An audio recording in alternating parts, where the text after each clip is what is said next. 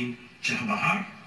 It alleges Jadhav crossed over from Iran to Baluchistan, and the document alleges he is a commander in the Indian Navy.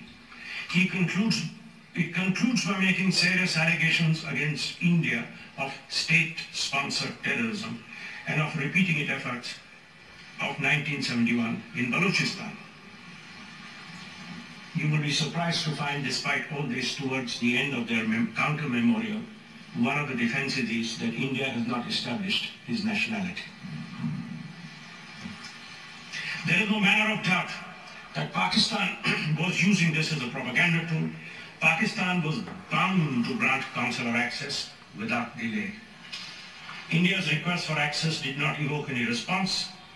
In para 9 of its memorial, India asserts that Pakistan's conduct suggests that even Jadhav was not informed of his right to consular access. And this is not contradicted in the counter memorial. On 30th March 16, India reminded Pakistan of its request for consular access and received no reply to its communication. 13 reminders were sent by India on various dates, and I will deal with them in my narrative.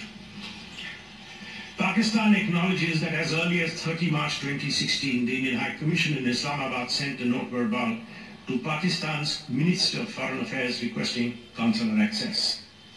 Pakistan obviously had no difficulty in recognizing that the request related to Jadhav. India has no papers or authentic information of what happened in Pakistan. The information in public domain in relation to Jadhav's alleged arrest and trial was first found in the statement of Mr. Sartar Aziz, made on 14th April 2017. The public announcement by the... All right, we'll try to get you the latest reactions on what this argument that India has presented at the International Court of Justice really means, and what can we expect now that Pakistan is all set to reply. That will also, of course, not be today, as we understand, and we'll come back to you with more details on that. But let's just move on to the other big story that we're tracking, and this is about what happened. To the Vienna Convention on Consular Relations, to the effect that the treaty is intended to strike a balance among states are accurate, this does require that the treaty be dismissed outright as one that may concern the protection of an individual's fundamental rights in the American hemisphere.